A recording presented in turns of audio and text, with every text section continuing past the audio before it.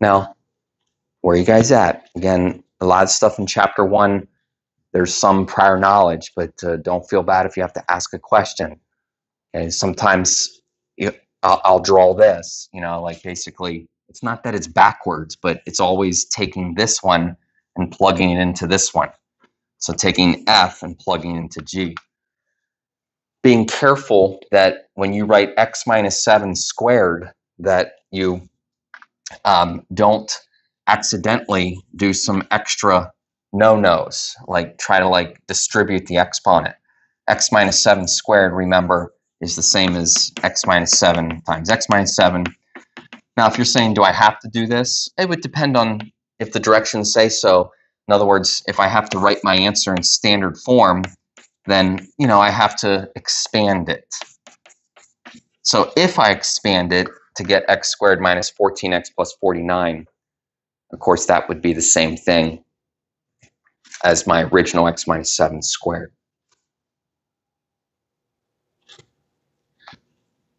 Composite of functions, same thing as function composition. Again, this is like the function section, so some stuff we can do with functions. Another stuff that we can do with functions is we can talk about piecewise functions. Piecewise functions.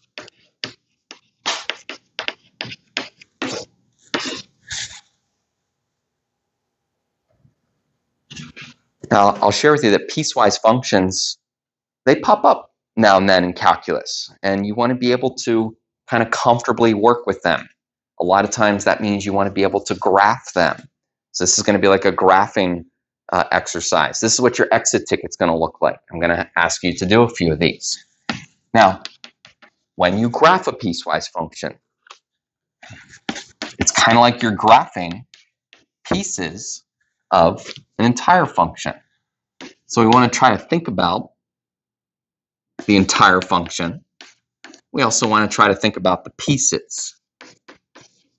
So what I have here is the function 5, the function x minus 2 squared, and the function just x minus 2.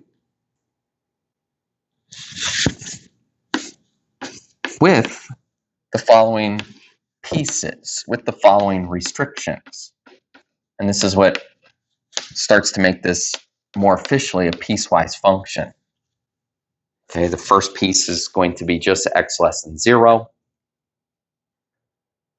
x between 0 and 2, and then x greater than 2.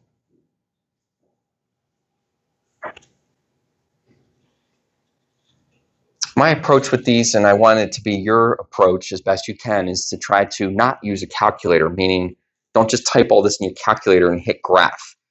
If you do that, you're going to end up getting all of the graph. In other words, you're going to end up getting all of 5.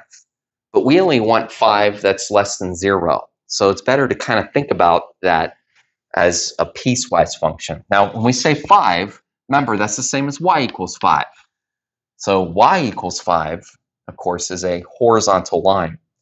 Now, what I'm trying to present for you here is how you would also do this like in your assignment. In other words, a sketch is okay. But when you draw a horizontal line, of course, draw it horizontally, and then label the endpoints. Okay, so the endpoint here, well, is going to be at 5, specifically 0, 5. And notice that I even made it an open circle so that we can get it all correct, that it's not going to equal 0. So since it's not equal to 0, I'm open at that point. Okay, so far so good. We have a sketch, okay, and we labeled the endpoint. Y equals x minus 2 squared. Now, you're probably not alone if you're like, I wish I could type that in my calculator. Just be aware, if you type that in your calculator, you're going to see all of it. I'm trying to get you to a point that you can do this without a calculator. Some colleges still do that. So what do we know about x minus 2 squared? Well, first of all, something that's squared we should know is a parabola. If you're subtracting, that's a shift. Remember talking about shifts? And when you subtract on the inside, it's actually a shift to the right. Now what I'm talking about is the vertex. So we've got a vertex of a parabola, okay? And I'm going to label it as 2, 0 because, I thought about it. So maybe I should label it. Who knows if it ends up being an endpoint. So, okay, I got a vertex of a parabola. Now, I'm just kind of loosely sketching a parabola.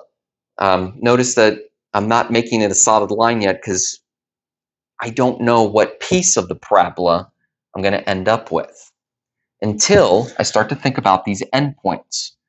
Now, check this out. It's not hard math, but it's really helpful. If you take the endpoint of 0 and plug it in, you will actually end up with the x and the y value that goes with 0. So if you plug in 0 and you square 0 minus 2, you get 4. Now, folks, 4, 0, 4 is actually the end point, or maybe the beginning point of this parabola.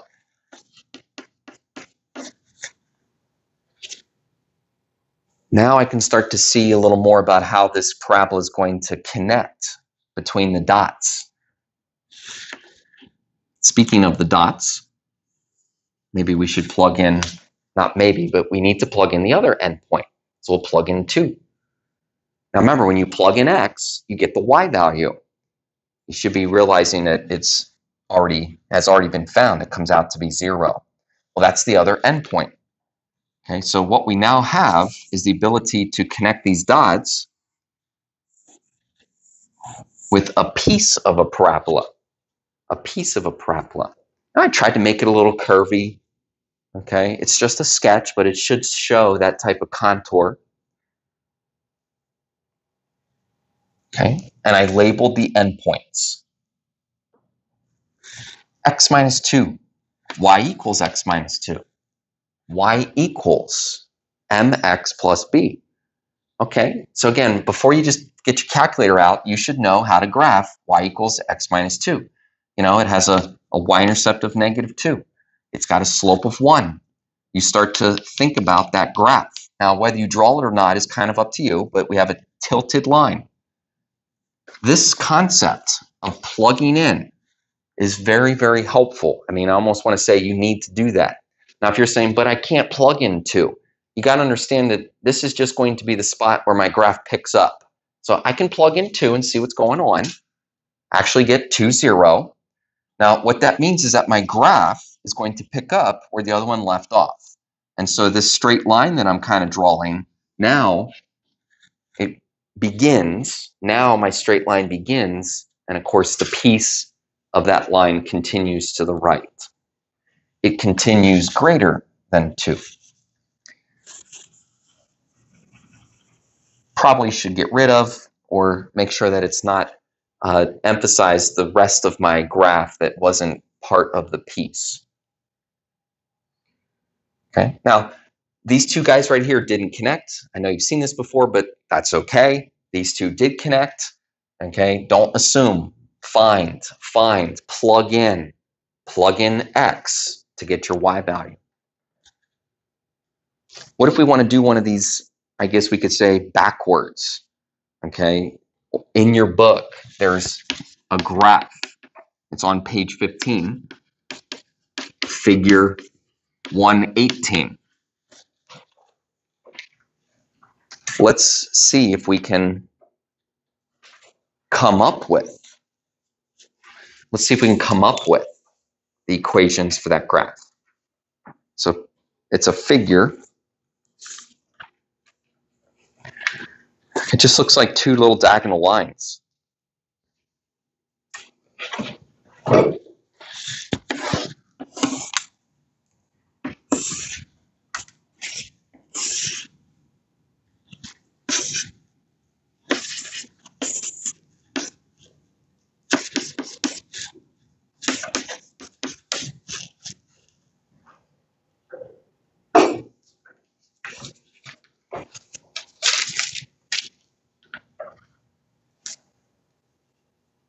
Okay, if you're like a little frozen, it's okay. That's why we're going over this. This is sometimes a little harder for people, even though I know you've seen it before.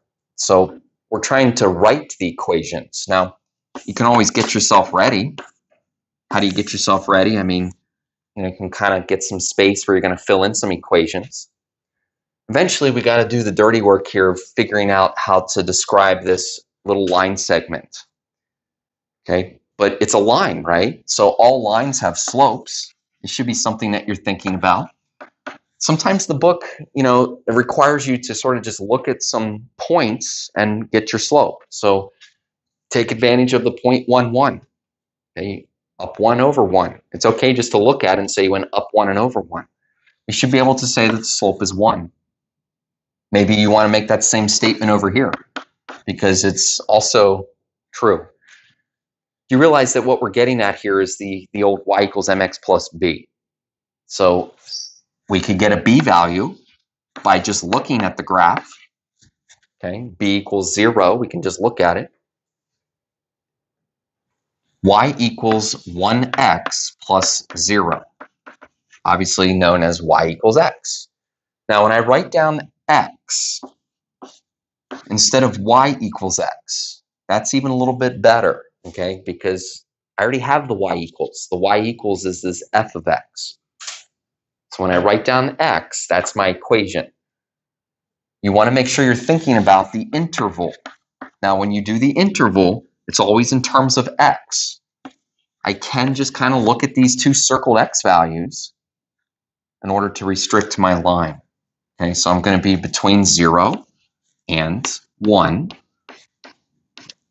Now take care of details. It's not equal to 1 as we have an open circle, but the restriction is definitely part of the answer. How about this guy over here? Y equals mx plus b. Y equals 1x plus b. Now, I would imagine that some of you, all of you, can kind of continue this line, and maybe you continue this line and you get the y-intercept. But I want to remind you that there's a method that says that if you plug in, you can also solve for the the y-intercept. Plugging in the point 2,1 works every time. Okay, so we get our y-intercept to be -1. Careful, well, not careful, but realize that -1 is the y-intercept back here. So our equation is y equals 1x minus 1. Of course, when you fill that into your piecewise function, you can just say x minus 1. Okay, and then when you write your little interval restriction, it's in terms of x. So these circled numbers will make up the other part of that. Okay, but they're both equal. Take care of the little details, and you got yourself your piecewise function.